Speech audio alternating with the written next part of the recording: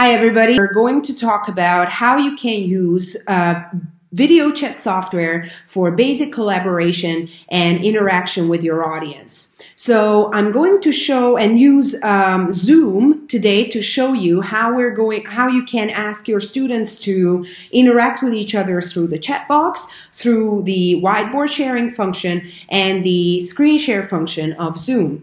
Now I'm going to use Zoom today, but you can use any other video chat software for this, which can offer screen share solutions and a chat box.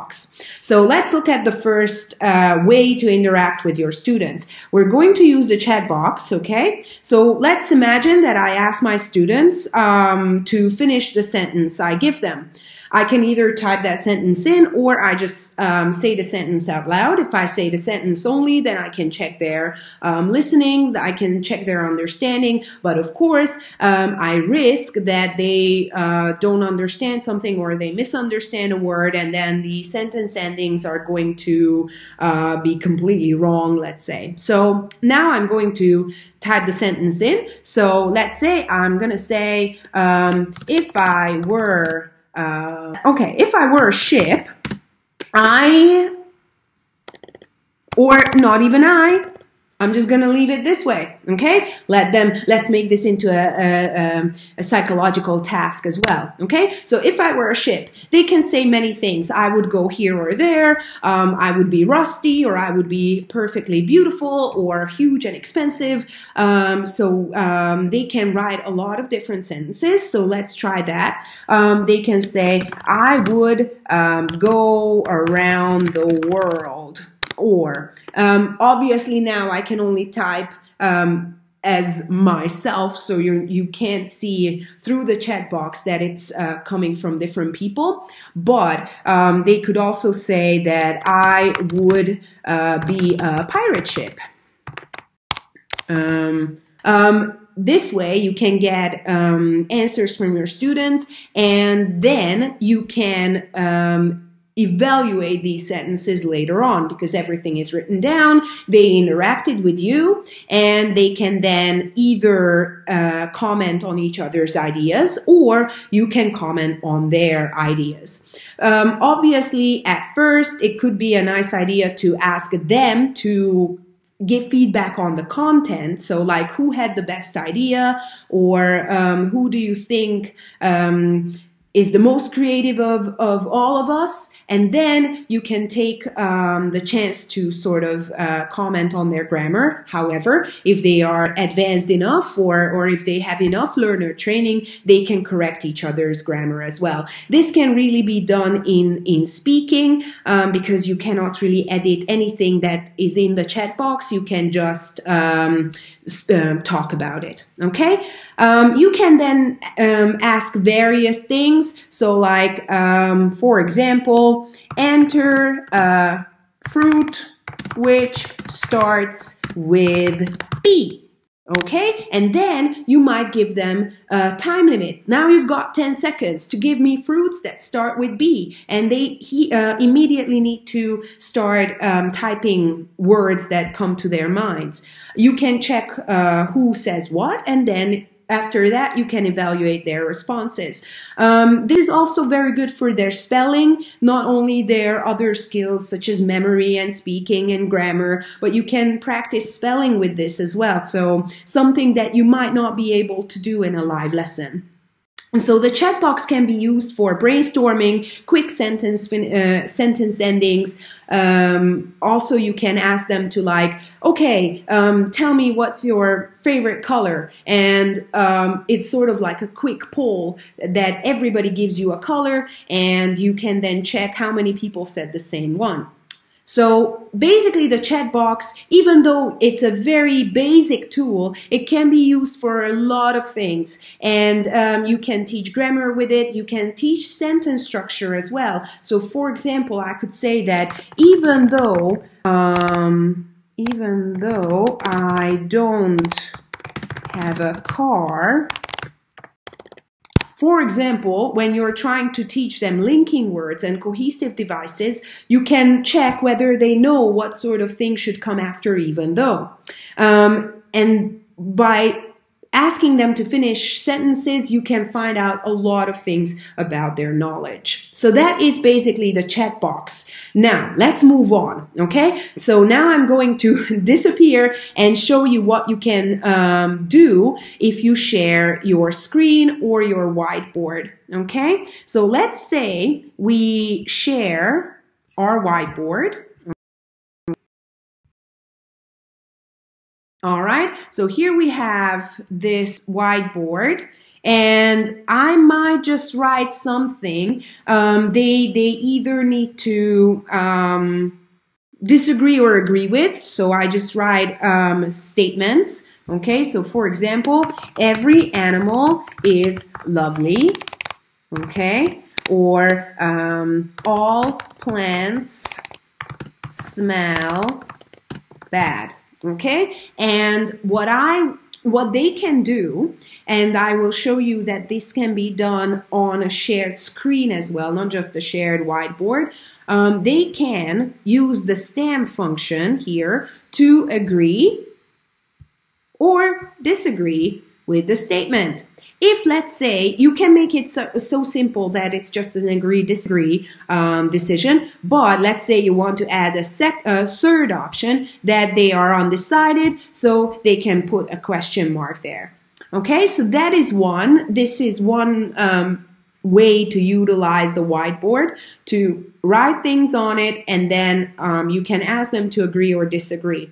Now you might ask, okay, but I can just project a document on the screen. Why do I need the whiteboard for it? This is a perfectly valid question, and I will show you why. Because they can be the ones writing these statements. So let's say you just learned the conditional as we practiced in the chat box. Now you ask them to write sentences. So, for example, we're just going to clear all this, and they say that if people had $1 million, they would buy food instead of clothes. Okay? I'm not sure if it's true or not, doesn't matter. They could come up with, let's say, different statements, because with the screen share function, they are able to write on your whiteboard. So we could have somebody's statement here, then another statement, and another, and another. How can this be done? For that, as you can see on my screen, I have this meeting control bar at the top of the screen. Now, this is something different for viewers of Zoom or participants of Zoom. They see a different bar here, basically. So what they would see is that they see this green section, and next to it, they would see view options. And if they click on view options, they would then see that they can annotate the whiteboard. So they should click on annotate, and then they are able to write on my board. So I can then ask them to give me ideas, and then they can vote. That is one way to use the whiteboard, but let's look at another thing.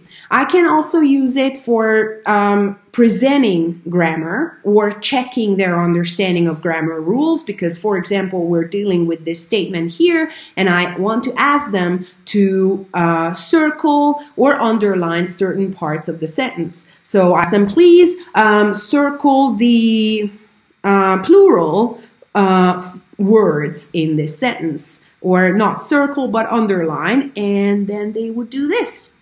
So I can check their understanding of certain grammar rules. That's another thing we can do.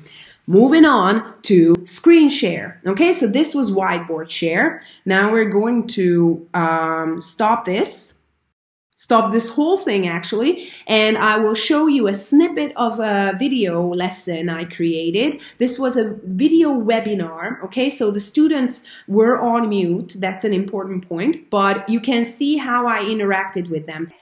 take a couple of minutes, okay, and put ticks and crosses next to things that should or shouldn't be included in a review.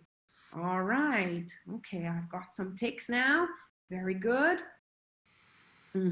Also think about the film review as well. Okay, nice. Don't worry if you have different ideas from the others. Just be brave. Ooh, lots and lots and lots of crosses at the film review. For example, now I've got lots and lots of ideas here, but I can use a different stamp, a star, that gives them the answer key. So even though the whole screen looks a bit chaotic, but they were very active and they took part, I can clearly show them the correct answers. Okay? All right. So that is screen, or basically annotating the shared screen, which you can do.